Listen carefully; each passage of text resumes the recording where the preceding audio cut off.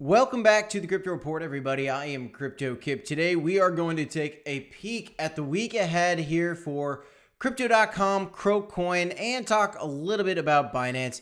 Look, guys, Binance token and Crypto.com token are going to be following a similar trajectory. When you really look at it, these two are big exchange tokens. I am personally a little bit more bullish on CRO Coin for a couple reasons. One, because it's got such a lower market cap, and so there's a lot more upside just because of how much smaller it is than Binance at this point.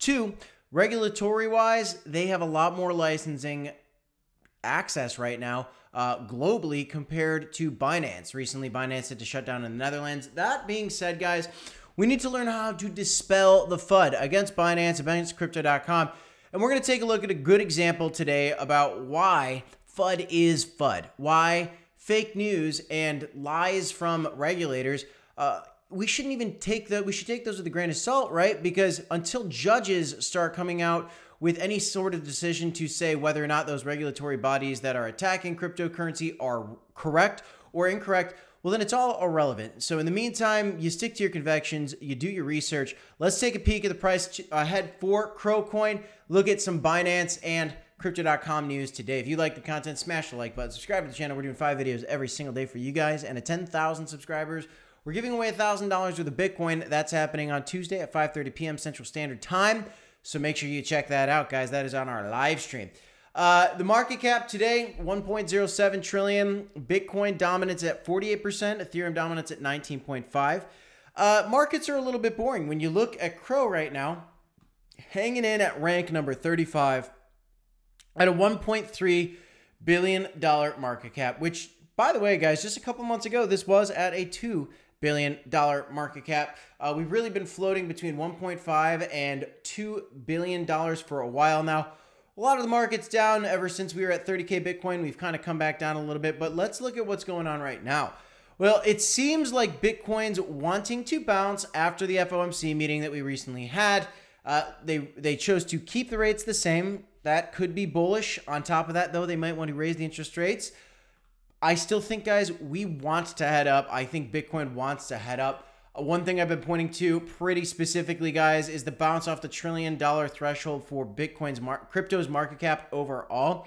But when you look at the CRO Coin price, we just closed a weekly candle earlier tonight, and so this thing did close red. But now we are on a new weekly candle, and we have to see what it wants to do. This candle is barely moving at all. It's currently green.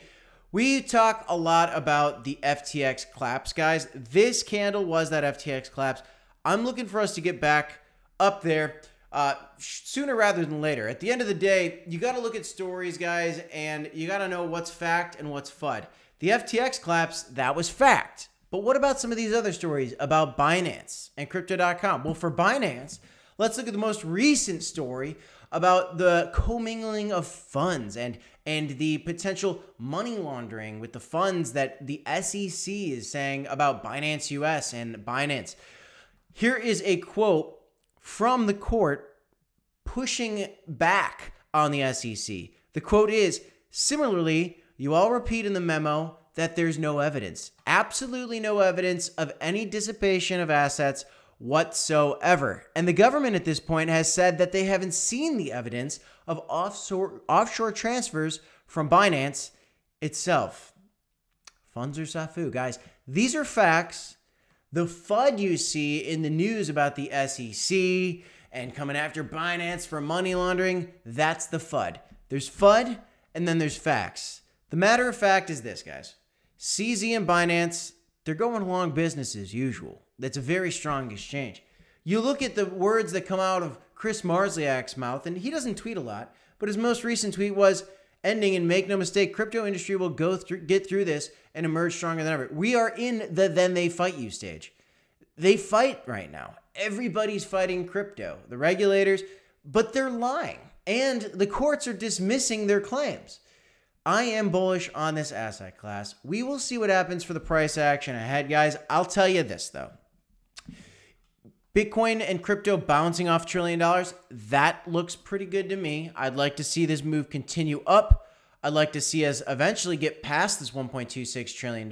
Who knows, guys? Maybe the month of July is going to be bullish. Actually, historically, since 2013, we've only had 2 red Julys. Every other July out of 10, 8 out of 10 Julys have been bullish. So that gives me hope for a bullish July. Also, Bitcoin is bouncing off a pretty key level at 25,200. And we're talking about BlackRock, guys. If Bitcoin and crypto goes up, I believe CRO Coin will go up as well. We need to see CRO get back above 12 cents. If we can see that, then I think we're going to continue to move up in a much bigger way. For this week, though, I'd just like to really see us kind of get back up above 6 cents. If we can get back above 6 cents this week, then I think, we're getting in the right direction, moving into July. At the end of the day, guys, for the next really year, call it 8 or 9 months, March of 2024 is the Bitcoin halving. I expect us to be on our way back up by that time. If not, at the very least, we start to go up in a significant way at least a month after that. It could be any stretch of time. Anybody who tells you exactly what's going to happen in the crypto markets and they think this is definitely going to happen, that person is lying to you. Run, guys. Nobody can predict the future. We can get some ideas based off some key levels. We look at some key levels for you guys every day here at the Crypto Report and talk about the stories that matter most to you to keep you guys in the know. That's all I got for you in this one, guys. Happy Father's Day to everybody out there. I hope you had a wonderful Father's Day with your families. I hope if you're not with your families, I hope you got out and had some fun today, enjoying the weekend. New week ahead. We'll keep you guys posted. Until the next one, guys, I am Crypto Kip. This is the Crypto Report. Don't forget to smash the like, subscribe to the channel, and as always, you got a DCA hodl, and we will see you in the next one. Thanks, everybody. Have a great night. I got 2 videos for you right here if you want to check them out. Peace.